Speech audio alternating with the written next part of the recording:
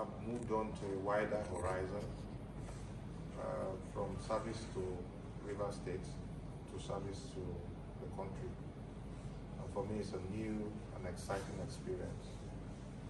I want to use this opportunity to thank President and Commander-in-Chief, Armed Forces, Federal Republic of Nigeria, President Bola Tinubu, GCFR, for finding me worthy of the position. I would also want to thank my leader, Chief Barrister Yeson Wike, the Minister of FCT, for nominating me. Yes, ever since my appointment, we've started work, and we intend to do things differently in line with the renewed hope agenda.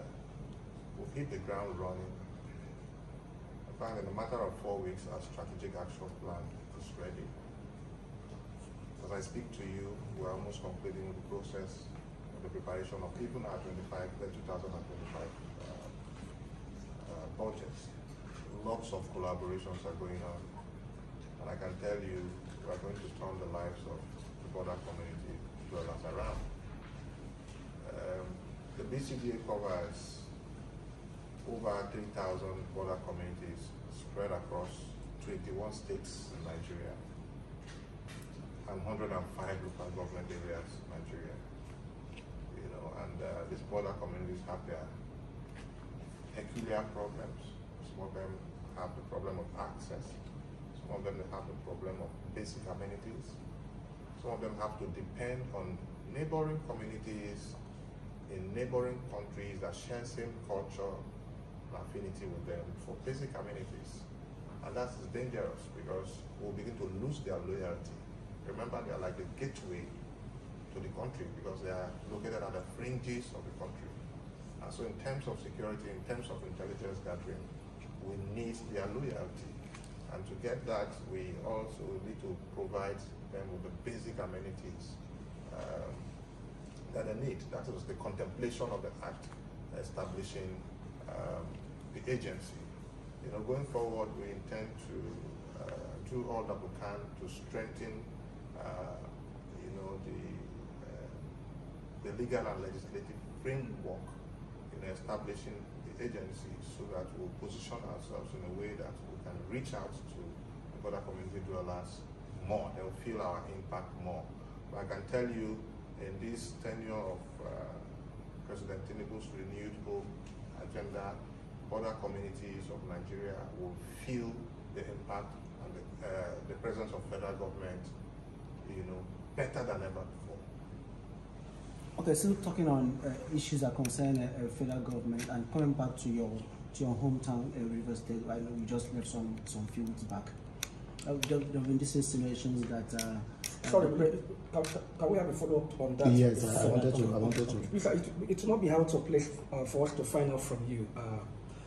I haven't just got into office. Some of the challenges that what are the things you've experienced first hand in office, and I know you must have taken time to go around the country and find out one or two areas of interest, that conflicts that communities, states, and all that are having. I just want to find out from you to what extent so far you've been able to attend to them and the plans you're having to making sure that some of these gray areas, interstate and even at community levels, are attended to. Okay, let me add this too. How did you meet the board? Because you said something that people are moving you as you moved in, you are moving to a greater height. How did you meet that board and where it is today?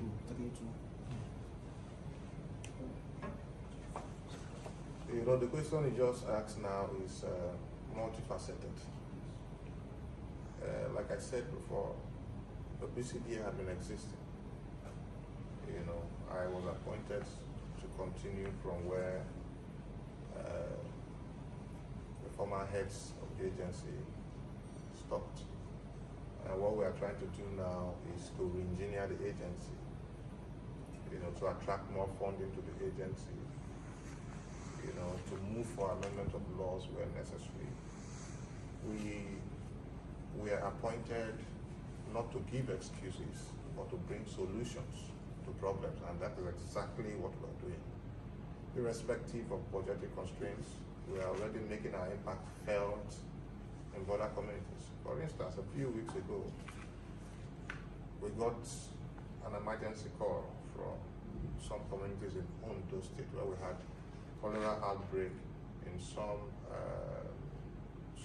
border communities. You know, within waste time, it was a weekend, we had to intervene very speedily, and certain projects are going on there right now, and in 3 weeks or less, we will have delivered those projects. Those are the kind of speedy interventions we are going to be carrying out from time to time in border communities, because they are our concern. You know, that is the jurisdiction of our mandate, and so we must ensure they have it, you know, much better this time around. Are you okay? How supportive is Mr. President to ensuring that your job is made easier? Are you achieving your goals? Mr. President is supporting not just my agency, but every ministry and every agency and every MDA to ensure that they perform, to ensure that they are effective and efficient.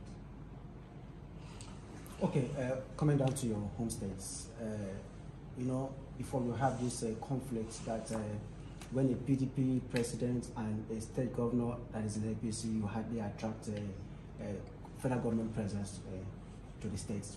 And now you are at the federal, working with Mr. President, and there's been these insinuations that projects may not come to Rivers State based on the party lines, the governor and the presidency. How do you see Mr. President in this regard?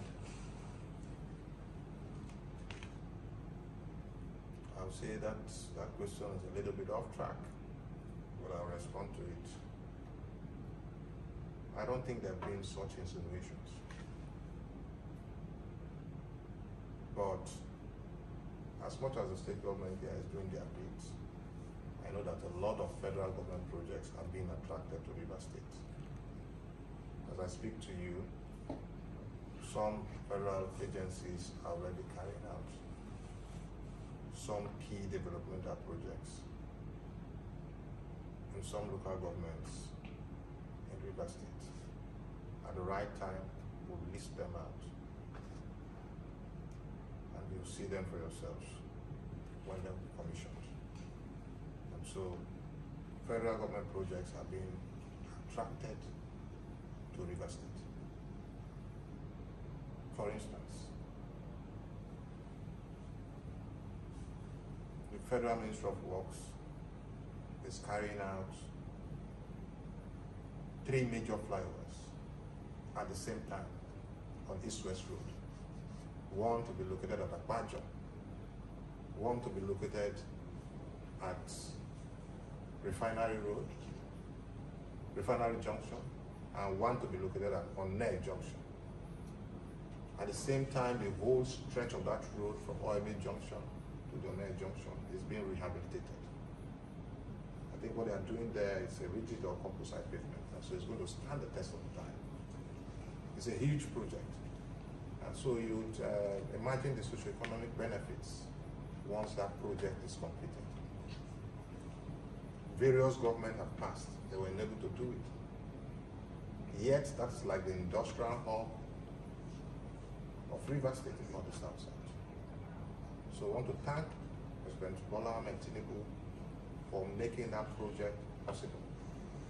That project is going to complement, you know, the gains of various infrastructure projects put in place by the previous government in Rivers State, because they are interconnected.